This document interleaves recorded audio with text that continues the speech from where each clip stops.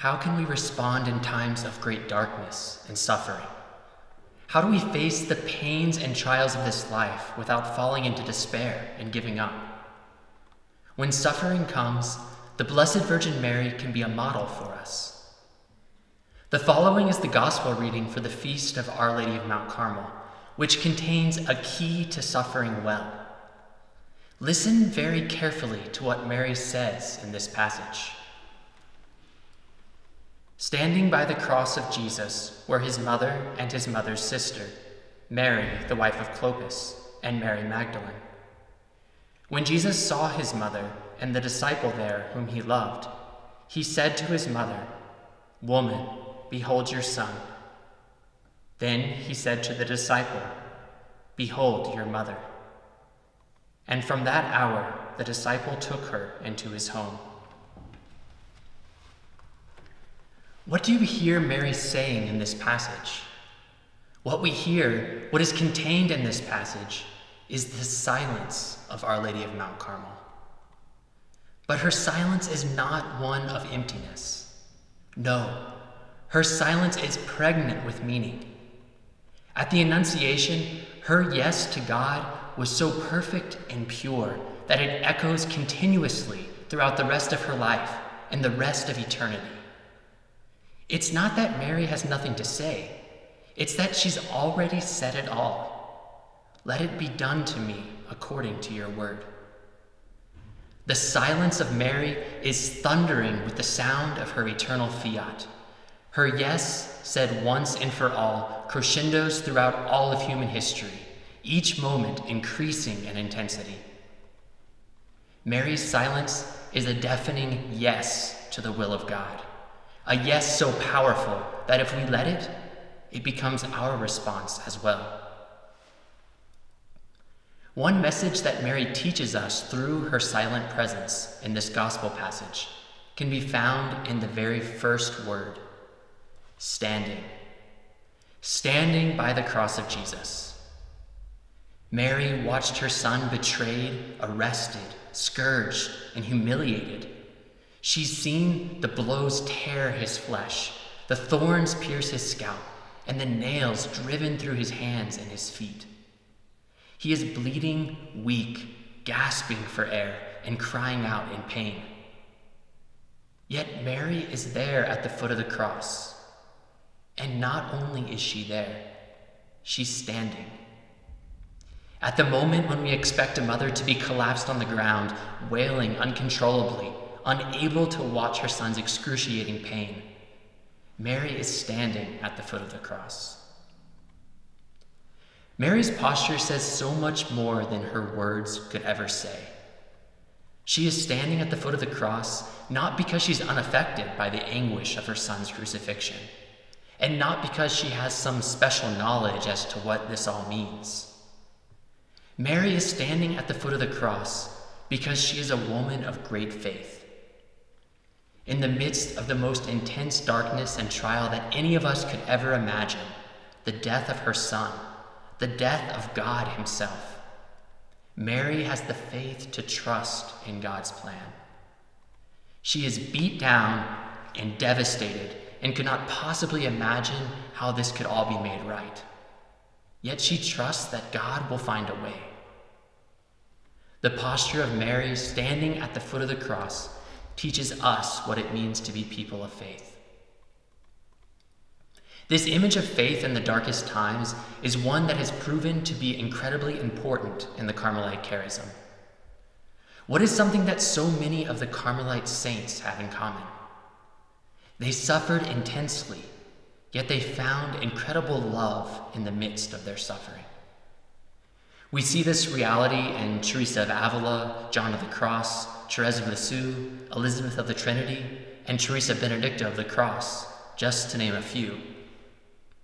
Saint Teresa faced debilitating illnesses and countless obstacles in creating her convents, yet her suffering bore the fruit of our entire religious order. Saint John was imprisoned and cruelly punished as a rebellious friar by his own religious brothers. Yet his suffering bore the fruit of his rich poetry and spirituality. Saint Therese faced the pains of tuberculosis, where she said that each breath felt like she was being stretched out on iron spikes. Yet her suffering bore the fruit of the little way. Likewise, Elizabeth, Teresa Benedicta, and others faced intense suffering, physical, emotional, and spiritual. Yet their love in the midst of their suffering bore the fruit of such a beautiful and profound spiritual patrimony.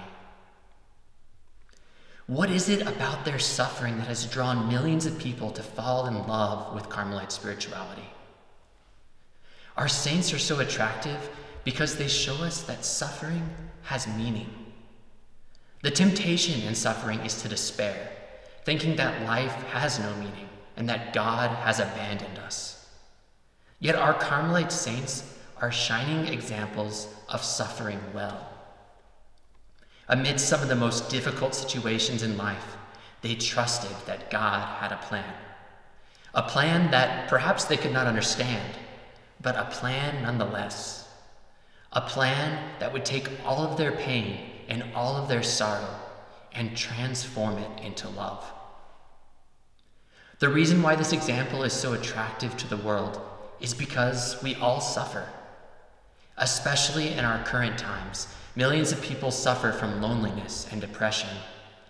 The violence, corruption, and addiction so prevalent in the world today are symptoms of a greater problem, that we are a world with a tremendous lack of faith, hope, and love.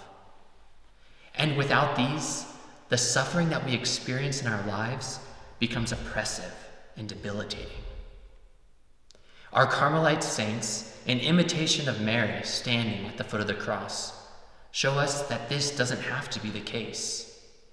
Our suffering too, if encountered in faith, can become the breeding ground of a rich, fertile source of light and love. You see, suffering is like a great vacuum. It bores deep into our hearts and empties them out. All of us face moments of suffering, moments of death, betrayal, hopelessness.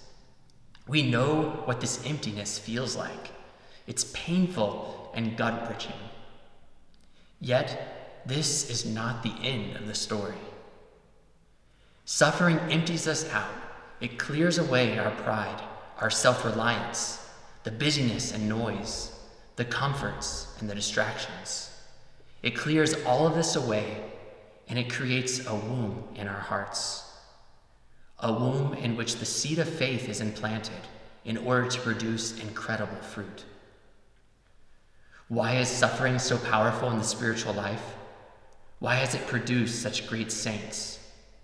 Because suffering beats us down to the point where we have no more strength and no other choice but to rely on God. When we are suffering, we become so weak that we can do nothing but cry out to Him. When I am weak, then I am strong. So there's Mary at the foot of the cross, frightened, confused, angry, and completely devastated. This is the moment in her life when she is most weak, yet she is standing. The power of her suffering has emptied out her heart, which then becomes another womb for her to bear Jesus. The first time, she bore Jesus physically into the world in Bethlehem. This time, she bears Jesus spiritually into the heart of the church. What do we do when we find ourselves faced with the sufferings of our lives, both the big and the small? Do we turn to God in prayer, or do we turn to distractions such as television or social media? Do we run to God in our need, or do we try to numb the pain with addictions such as alcohol or pornography? As Christians, we are called to imitate Mary in our suffering. We are called to stand at the foot of the cross in faith. We are called to allow our suffering to become another womb through which we too bear Jesus into the world. Our Lady of Mount Carmel, Pray for us. Los Carmeli, vitis florigera, splendor celi, virgo bella, singularis, maternitis, sed virine scia, Carmelitis,